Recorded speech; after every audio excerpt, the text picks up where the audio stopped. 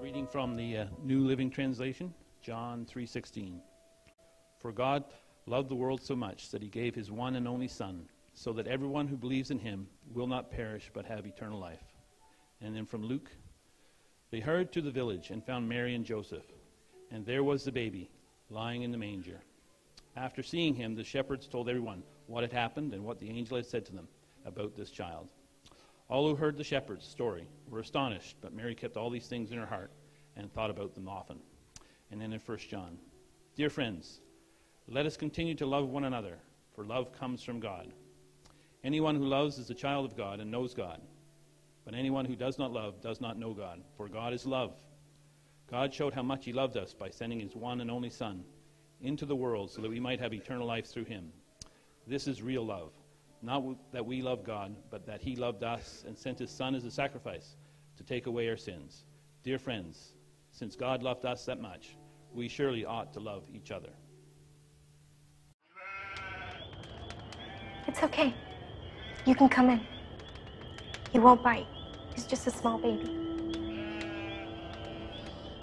A little shy? Well, that's okay. I am too.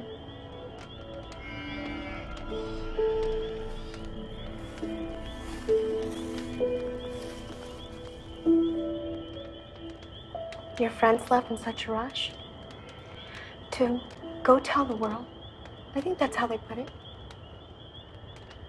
And what a thing to tell. Did you know an angel visited me too? It's true. And he said that my boy would be great, the Son of God. He said that he would be the King of angels, the King of all.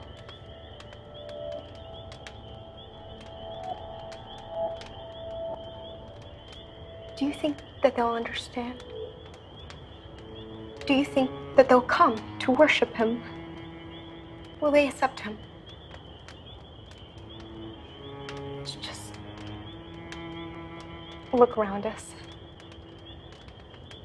It's not exactly a palace, is it? Noisy animals.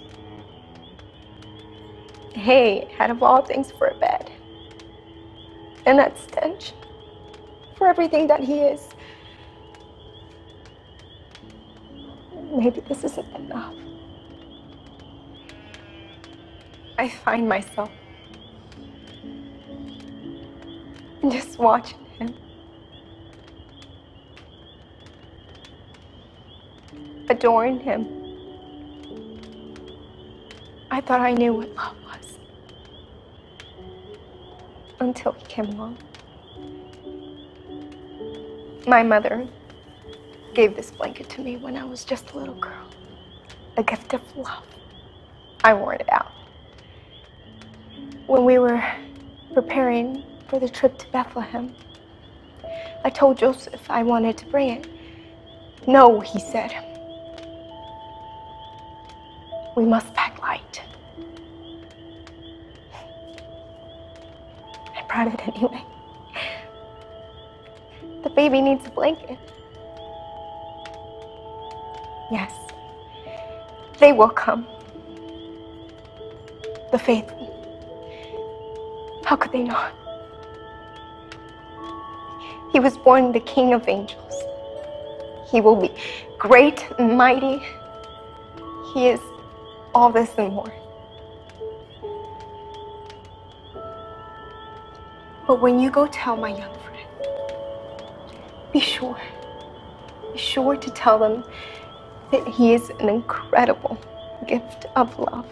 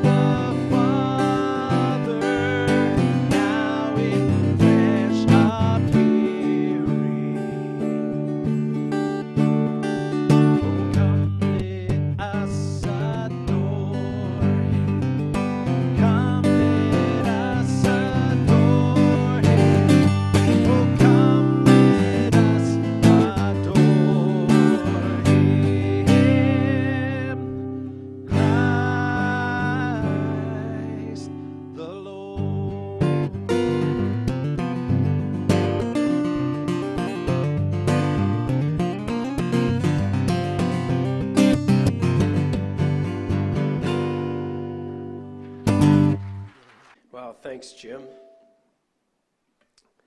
That song, we usually sing it so slow and calm. But when we think about the words to that song is a compelling action song. I want to talk about that in just a second.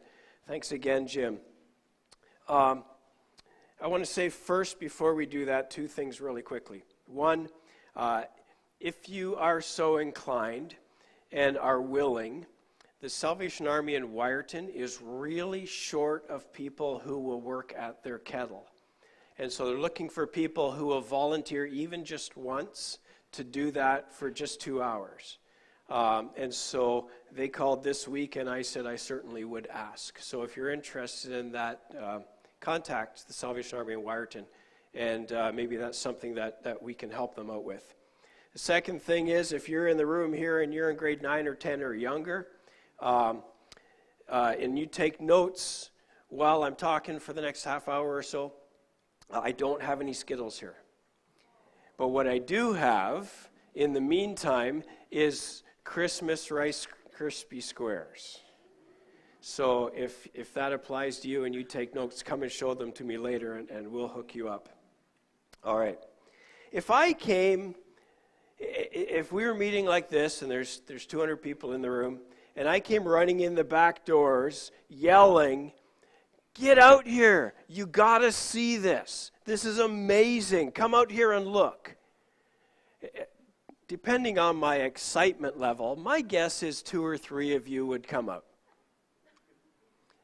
Not because it's me, just because when does this happen in our world? Someone sees something that's so amazing that they are over the top excited, and they're grabbing you by the arm and pulling you to come and see it.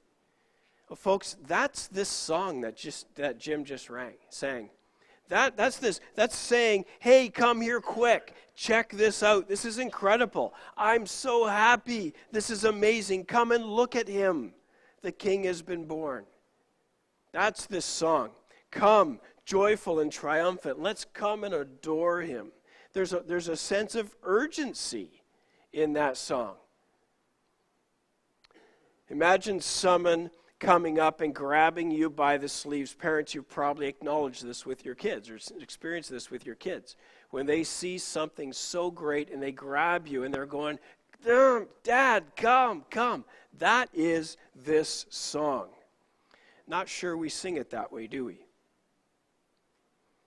What is it that gets you excited like that? Is there anything in your world that gets you that excited to be like a little kid like that? We know what Christmas morning is like. And the kids are up super early. And if you're in my house, we were years trying to get the kids, "Go back to bed, it's not time yet." Right? But then I do get up and I have to hold them back while I go downstairs and get the video camera ready, so that I can get them coming down the stairs, because I know one of them is going to fall down the stairs. Because their feet are moving so much faster than their head is capable of, right? There's so much that excitement. What is it for you that gets you excited like that? Let's not be underwhelmed by Christmas. Let's not take this great news, this fabulous thing, and take it for granted or downplay it. Come see this. Oh, come. All you faithful, joyful and triumphant, come. Because this is world-changing. This is world-changing. It was world-changing. 2,500 years ago, if you were here the last couple of weeks, we talked about this. Last week we talked about Isaiah. 700 years before Jesus, and how in this broken, darkened world, they were longing for the rescuer to come. Waiting, and when he does come, it's world-changing. The excitement would be bubbling over, impossible to put a cork on. That love is world-changing. All of this generated by, inspired by, catapulted forward by coming alive by love. By love. Now, babies usually come into the world by love somehow. Not this time. This baby came into our world by love, but not because of the love that Mary had for Joseph. If we looked in 1 John chapter 4, Mark read this earlier for us. God showed us how much he loved us by sending his one and only Son into the world so that we might have eternal life through him. This is real love. Not that we loved God, but that he loved us and sent his Son as a sacrifice to take away our sins. The coming of Jesus was driven by love. Was driven by love. In John 3:16, he read this as well. For God loved the world so much that he gave his one and only Son, so that everyone who believes in him will not perish but have eternal life. God sent his Son into the world not to judge the world, but to save the world through him. And so Jesus, God himself, came to earth, born as a human baby, just as human as you and me, on God's rescue mission, driven by love. Driven by love. Now, when we read the Christmas story, we usually go to Luke because Luke has the most amount of detail out of any of the Gospels, and Mark doesn't even mention it. But John does in the book of John, but John looks at it completely differently than Matthew or Luke does. And John doesn't give any details of the birth story. He jumps right to the purpose and the reason behind it. In John chapter 1, he says, the one who is the true light, who gives light to everyone, was coming to the world. He came into the very world he created, but the world didn't recognize him. He came to his own people, and they rejected him. But to all who believed him and accepted him, he gave the right to become children of God. They are reborn, not with a physical birth resulting from human passion or planning, but a birth that comes from God. So the Word became human and made his home among us. He was full of unfailing love and faithfulness. Folks, that is Christmas. That is Christmas. And look at what it says in verse 14 there. This phrase caught my attention this week as I studied. He was full of unfailing love and faithfulness. And that passage in 1 John was all about love. This passage in John chapter 1 is all about love. In John chapter 3, it was all about love. He was full of unfailing love and faithfulness. Now, guys, wouldn't it be nice if our wives described our marriage like that?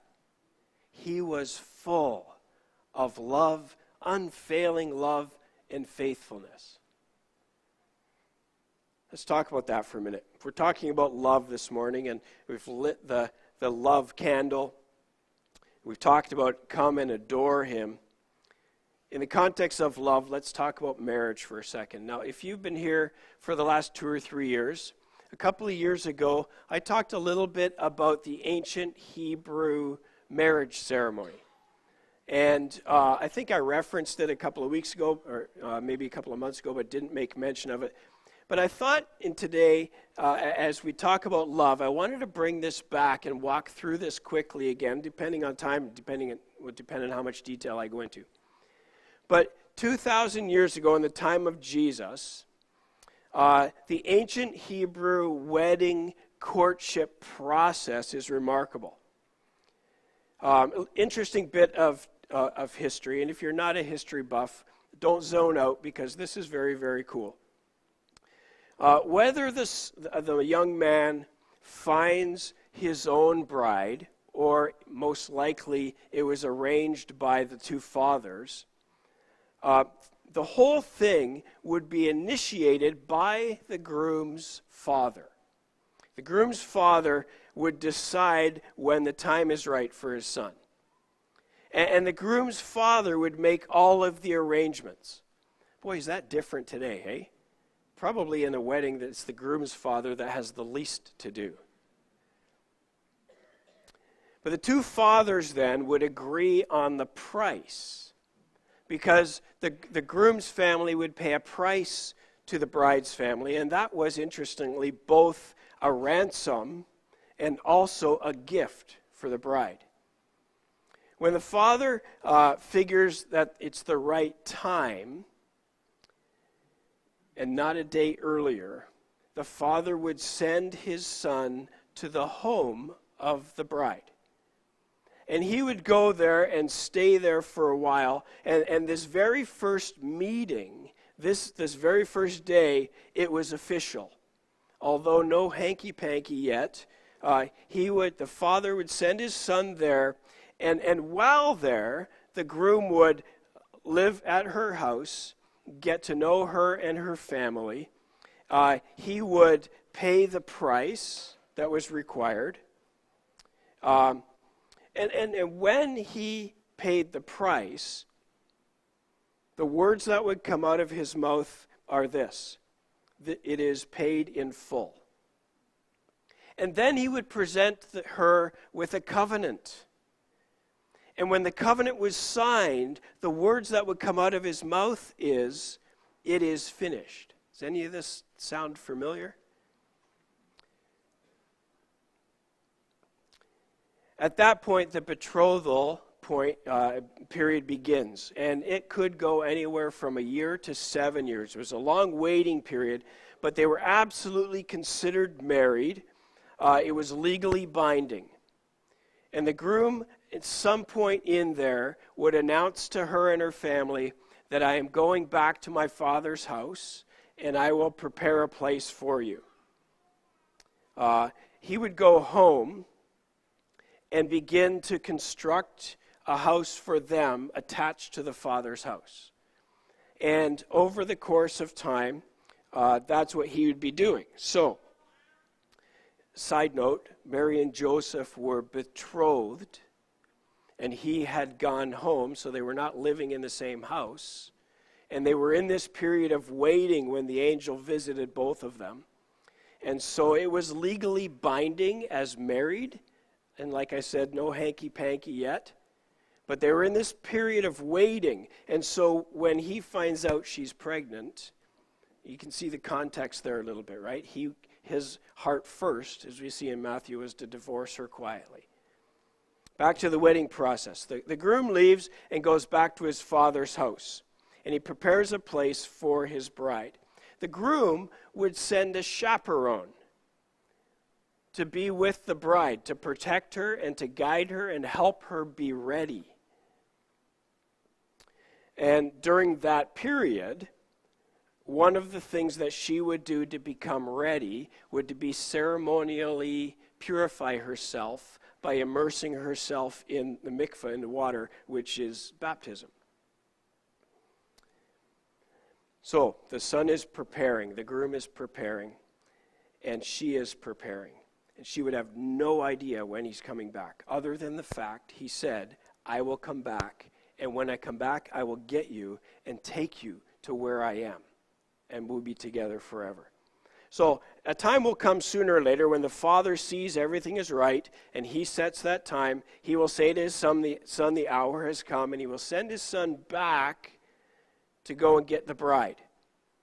And the groom will actually come following a trumpet blast and steal his bride away.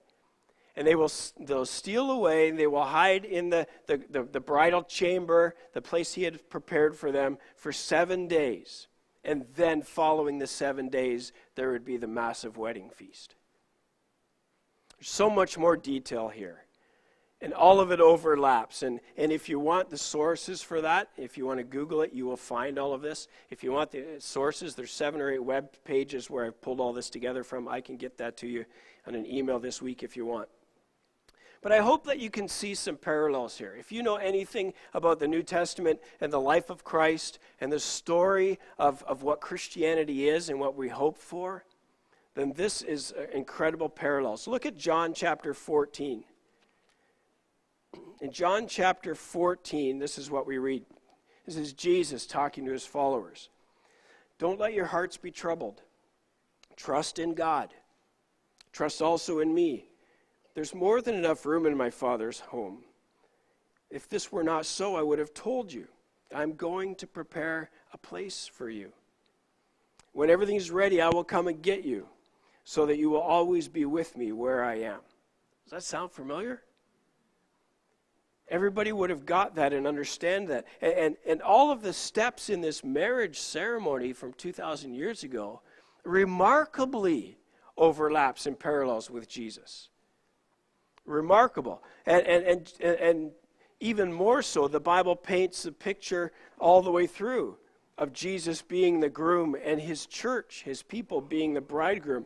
And in Revelation chapter 19, on the last page of the Bible, we say, let us rejoice and let's be glad and rejoice. And let him give honor. Let's give honor to him. For the time has come for the wedding feast of the Lamb. And his bride has prepared herself. This is the whole story, folks. This is his story. This is our story. The first arrival of the groom to her home. That's Christmas. That's Christmas. That's what this is. And he has come to the house of the bride to meet, to see, to get to know her, to fall in love, and to fulfill the plan, to give the covenant, to pay the price. And Jesus has done all of that. And we still celebrate his coming to this day, every Christmas. This is his story. This is our story. This is Christmas. And so we call this preparation period in the month of December, we call it Advent. And Advent is, the word just simply is about the arrival, the coming, the anticipation, the expectation, the hope, the love, like a kid's Advent calendar. Or for some of us, for our Advent calendars. Right? It's the preparation. It's the building the excitement day after day after day as we wait in anticipation, in preparation, because he will return at any moment. All of it, like the wedding, driven by love. And he came full of unfailing love and faithfulness. So this morning, Mark and Ruth read for us and lit the candle representing love. Because God loved the world so much that he gave his son. Without that act of love, he does not come in the first place. There's no hope of him coming again. It's like the poor girl. Arrangements have been made, and he never shows up.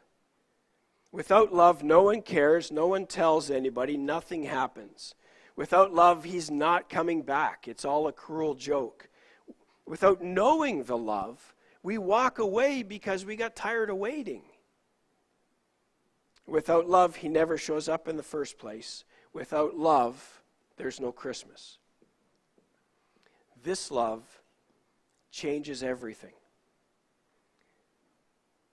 The groom that walked into the bride's house for the very first time changes her life forever. Jesus, born a human, giving himself, showing up here, changes everything. And this is a love that has the power to change your life, to transform your life forever. The promise in Romans chapter 8 says that nothing can separate us from our love. No matter how ugly it gets or bad it gets, or no matter what tragedies come, no matter who tries to block it, nothing can separate us from God's love. This love is life transforming. Every moment, the very moment that the groom entered the bride's house, her life changed forever. For Mary, hearing from the angel about what God's plan was and what God was going to do through her, her life changed forever. The shepherds, when the angels broke the sky and told them the news and they ran to see, their lives changed forever. The wise men, as they followed the star and came to see the baby and they worshiped him, their lives changed forever. For Joseph, more of the innocent bystander in the story, when he listened to the angel, he had the option of divorcing her and walking away, or taking her as his wife and leaning in. When he made that choice, his life changed forever. Well, what about for you and me? This love is just as life-changing today because of the moment Jesus came into this world. You wonder why we celebrate Christmas? I said the other night at our banquet, I think that the church, I think Christians should be celebrating Christmas so far beyond anyone else. I think our houses should show that. I think we should be showing that. This baby in the manger, the same one is the one who loves you so much. This same baby in the manger is the one who paid the ransom for our freedom. This one, this baby in the manger, as he grew up, he was the one who pledged to you his love and his faithfulness forever.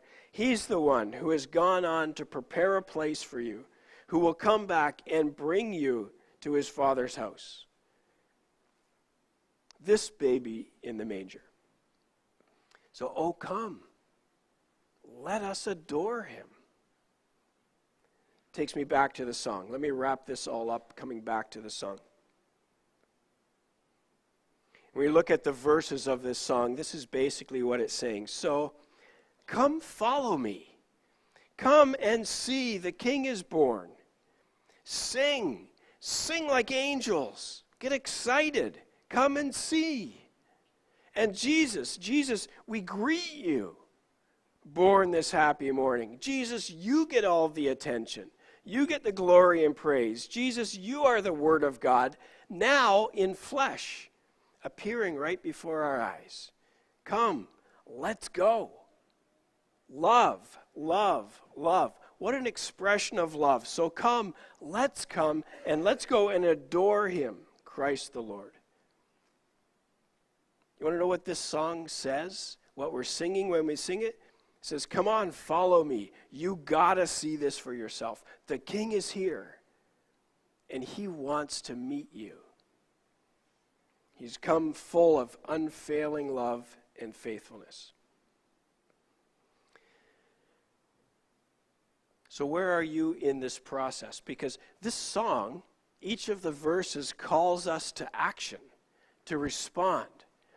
It says that we need to come, and we need to assemble, and we need to be present, and we need to draw near, and we need to adore. So, do I need to ask you to come?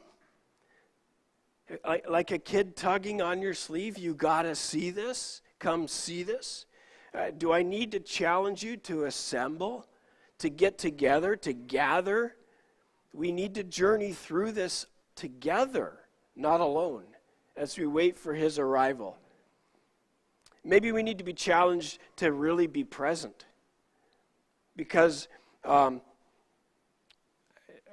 think there's an awful lot of people that believe but aren't waiting very well, who are not really present and active in this. The bride needs to be ready and waiting and prepared, because he's coming back when they don't know, at any time.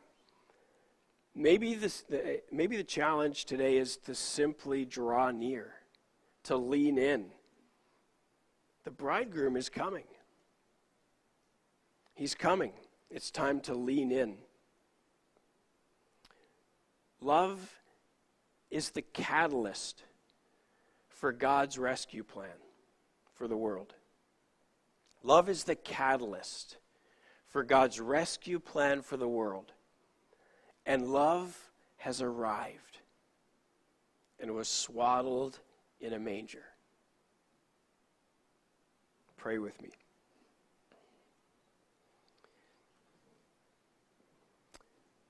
Father in heaven, thank you for your love. That long before the creation of this world, your plan was drawn up and ready, and you were waiting for the right moment. That because of your love, you sent your Son. Because of your love, the betrothal period began. Because of your love, he is preparing a place for us. Because of your love, he will return and take us to be with him. Because of your love, he paid the price in full to free us from sin and from separation so that we might know you. All because of love. Your love is both a ransom and a gift. God, as we get closer and closer to Christmas and our anticipation builds, God, would you build our excitement for the coming of the Savior? In Jesus' name.